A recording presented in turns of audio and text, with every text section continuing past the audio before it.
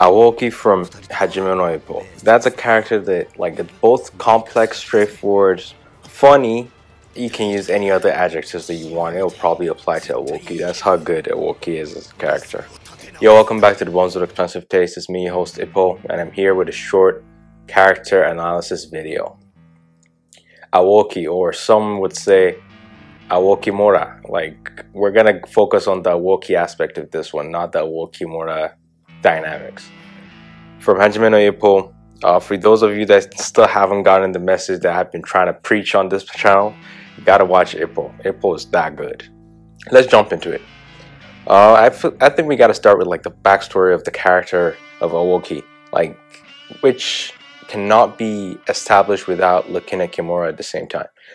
Aoki in the beginning, when they start, like, he was a thug. When they showed us the backstory before he met Takamura, before he joined the Komagawa gym, he was with Kimura, and he was a thug. He was that guy that, like, people looked at and like, you know what, this guy's a bum, like, terrorizing the entire city. Like, he was that guy. And you saw, like, his thought, him and Kimura thinking, like, basically we're the undefeated duo, like, nobody can touch us, until they met the great one that is Takamura. And Takamura humbled these two souls. He brought them back down to earth. After that, he made it essentially their mission to just want to punch him. They didn't even want to beat him, they just wanted to punch him. They knew this guy was undefeated. Like, he fought both of them, beat the shit out of them, humbled them, and they started coming to the gym in hopes that one day they might hit him. But the way Takamura did it was phenomenal. The way he said he did the road work time in 35 minutes, when they did it, I think, in 40 minutes.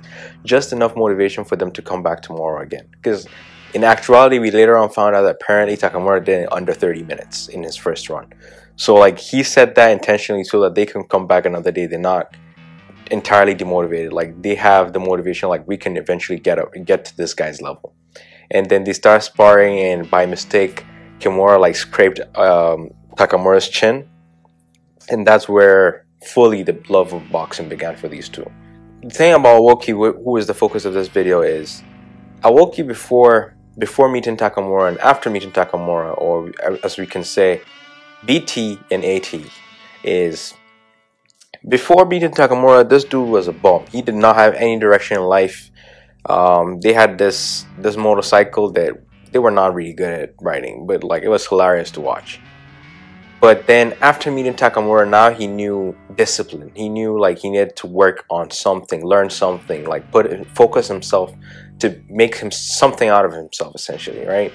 And we later on see, back to now the current timeline, we see Aoki, like, as an amazingly accomplished sushi chef, or like a ramen chef. He's really good at it, and people love coming to his restaurant and seeing him eat and seeing him cook. But I don't think there will be that Aoki without boxing Aoki. Like, if he never got into boxing because of Takamura, I don't think Aoki would have been the character we know him to be now, because he would have lacked the discipline and he would have floundered around and probably ended up being like a thug, or like just a bum on the street, right? I think that was the destiny that fate had for Aoki before he met Takamura and before he had cultured himself on discipline. Then later on, we also see him, like, initially he was dating this girl in his romantic life. He was dating this girl from high school, which was like the high school girl, and everybody was fawning over her. And he found out that she's been cheating on him, and that broke the man's. And then he's like, you know what, I'm done with these chicks. Then he met up with I can't remember her name, the one that Takamura and Kimura ever so subtly always say he has a weird fetish. That's her face. Not to be that person, but yeah, that was her. And he met her, and I think he's the only one in the group that has, like, an actual relationship that is blossoming and is going anywhere. Takamura does not have anything apart from boxing. Kimura does not also have anything apart from boxing, although he's slowly but surely getting more involved with his family business of, like, of flowering and flowery business, right? Ippo is helping his mom with, like, the fishing business, but Ippo does not really have a romantic life. But Aoki, he has his boxing career, he has his romantic life, and he has also his job that he's excelling at. I would say with the exception of boxing, he is excelling all of them like amazingly. Boxing also, now we come back to the main thing about boxing. Aoki has the most unconventional boxing style out of everyone in the Kamogawa gym, like bar none. You can put all of them together into one character. Aoki still has the most unconventional style. Like nobody is thinking about no look punch, frog punch. Like nobody's doing it like Aoki. His fight with Imai in the last anime season was beautifully written. Like it was a work of comedic art. It was a work of even like martial arts. Like you look at it and you're like, you know what, this is actually amazing. He did a great job, and like from the core four, like Ippo, Takamura, Kimura, and Aoki, he was the last to get his first title match, and so it meant a lot to him. And we saw it come through in the fight, because like Kimura fought Mashiba, and like it was a beautiful fight. It was a good fight. Like Kimura gave it his all. He fought like how Kimura would not usually fight, because Kimura does not take damage, but like in that fight he went all out. And so was Aoki. Aoki is the funniest guy.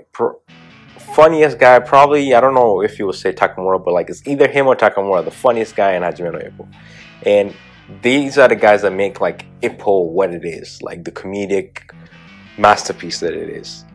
There's so much to talk about each character and like the show as a whole, right? And like how George Morikawa like makes each character come to life, that you feel this could be a person that I could meet. This could be a person that I could see as part of my friend group. That's how amazingly developed the characters are and fleshed out. Like the jokes they make, although Aoki is most of the time the butt of the jokes, later on we also, small manga spoiler, we find out that Aoki has siblings, and Aoki is the oldest one, and he's been helping his family out. So we find this out, and we find out more about Aoki's backstory before he started boxing, before Thug Kimura's Thug Aoki arc. Like all these things, we find out more about him, and he gets fleshed out as a character. And the more you see, the more you love each character. Like that's the thing about George Morikawa that like mind boggles me. In terms of character development, probably Ippo. I think Ippo is probably top tier for me, but we're not here for this conversation. Anyway, it's been a short video. It's been the Bums of Expensive Taste. Like, comment, share, subscribe. Let me know your favorite Hajime no Ippo character. For me, it's Ippo. It gotta be Ippo. Secondly, it has to be Takamura, then Aoki, then Kimura. But Manabu, nah, Manabu's not in the top 4. Anyway, let me know yours. Like, comment, share, subscribe. Bums.